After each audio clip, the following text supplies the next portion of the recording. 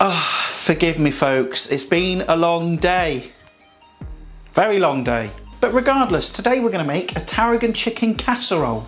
Well, I say it's a tarragon chicken casserole, but it's got lots of other nice things in it as well. I'm going to put some whole grain mustard in there, garlic, onions, it's going to be creamy, some stock, carrots, and all that lovely stuff. Because it's getting colder, isn't it? You know, so we want that nice, comforting, warming food. But anyway, we're going to get on with this, but before we do, remember to hit that subscribe button and make sure to allow all notifications. That way, when I upload a new video, you get told about it. And make sure you watch the whole video so you don't miss a step, because that's really important. But let's get on with it. The first thing we need to do is sort out the chicken.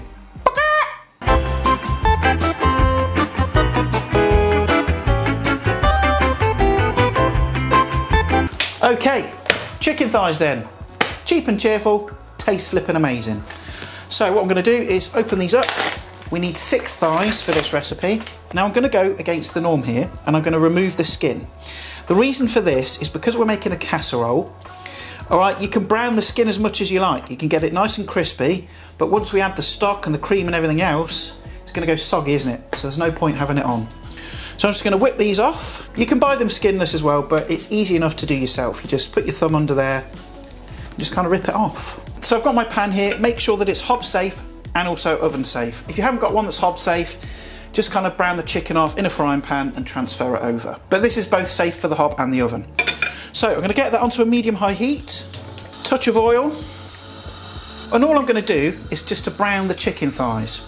You may have to do this in batches, and you just want to get a nice golden colour on there. You don't want it black and charred, but that's just going to help develop the flavour. It's called the Maillard reaction, and it only needs a couple of minutes each side, just to get that nice colour on there. So I'm going to tend to these, and I'll see you in a bit. Okay, shut that off, take this chicken out, and there we are, look, see, there's not much colour on there, but that's just going to boost your casserole, give it all that nice chickeny flavour, and just make it extra, extra good. Don't skip this step. And then all that goodness in there, all that chicken fat, the oil, all the kind of caramelised bits on the bottom, don't throw that away. That is kitchen gold. Don't you dare throw it away, because I will find you. I will find you. And I've got a fairly large onion here. Roughly dice it up.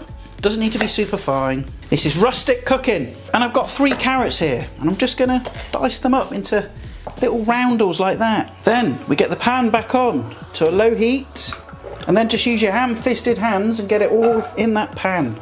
Just a pinch of salt, just a little bit, and just literally sweat those down for about 15 minutes. Just starts the cooking process, gets the onions nice and translucent, a bit soft, helps start cooking the carrots and all that good stuff. Right, so look at all that deliciousness happening in there. Just chuck in the garlic, and like you see me do before, we're just going to stir that in for about 30 seconds until the garlic starts to smell fragrant, taking out the rawness of it. Next, we're going to go in with a good heaped tablespoon of plain flour. And again, we just need to cook out the rawness of that flour.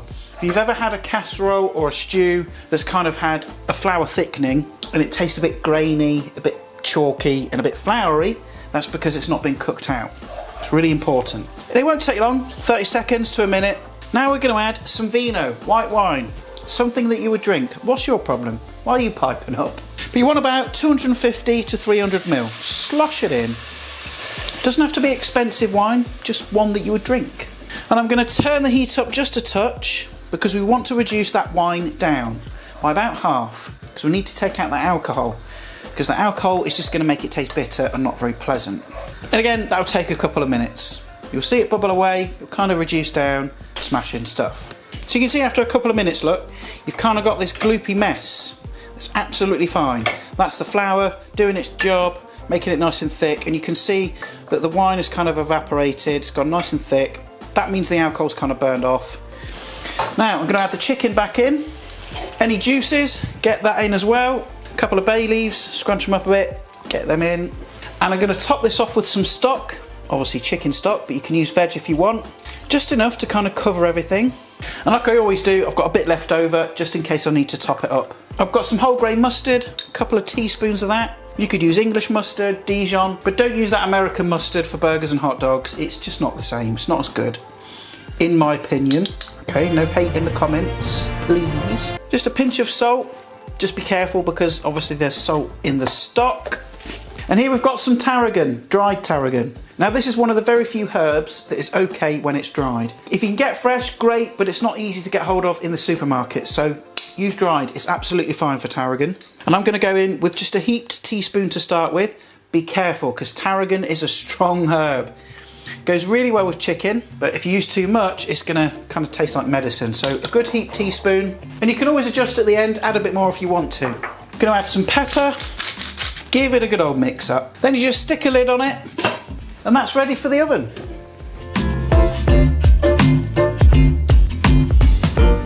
And that'll take like 45 minutes, won't take long at all. Just until the chicken's nice and cooked through, the sauce has gone nice and thick, but check it halfway through and add a bit more stock if it needs it. And temperature wise, you're looking at about gas mark 5, but I'll put the conversions up on the screen for you because I'm nice like that. But I'm gonna go and put my feet up for a bit. See you in a bit. A few inches later. Right, let's get this thing out. Got some potatoes there, some broccoli that is frankly on the turn, needed using up, so I'm cooking that off as well. But we need to finish this casserole. Get it done, then we can get it in my face. So obviously, I'm going to check it for seasoning. Doesn't need any salt, plenty in there. Doesn't need any tarragon either, because there's plenty of that as well. Got a small handful of chopped parsley. Get that in there. That's going to add a bit of freshness.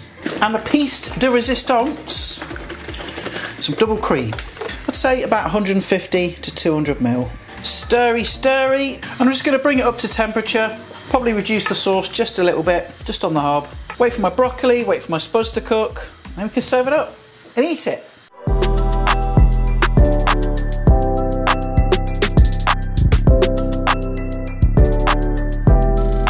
I don't know why I buy broccoli, because I don't really actually like it that much. I just feel like I should have it. Never mind, let's just dive straight in, let's give this a taste. Tarragon, chicken, mustard, cream, delicious things. It's just going to work, isn't it? Now if you have any sauce left over, don't chuck it away. Stick it in a tub in the fridge. You've got a ready-made, fantastic pasta sauce. This is what simple home cooking food is about. Simple, delicious, hearty, good for you. Good for your body, good for your soul. Make it. But we're going to wrap this up because I need to finish this because I am hungry. But let me know in the comments, what did you think of my tarragon chicken and mustardy, delicious, creamy chicken casserole? And if you enjoyed this video, share it. Put it on Facebook, Twitter, Insta, all that kind of stuff. And if you haven't done so already, hit subscribe, allow all notifications. That way, when I upload a video, YouTube tells you about it. And I guess I'll see your gorgeous faces in the next video. And bye for now. Don't know if you can see this, but look. Look at the state of that broccoli. That's seen better days. I mean, it's just meh, isn't it? It's just me here. Broccoli.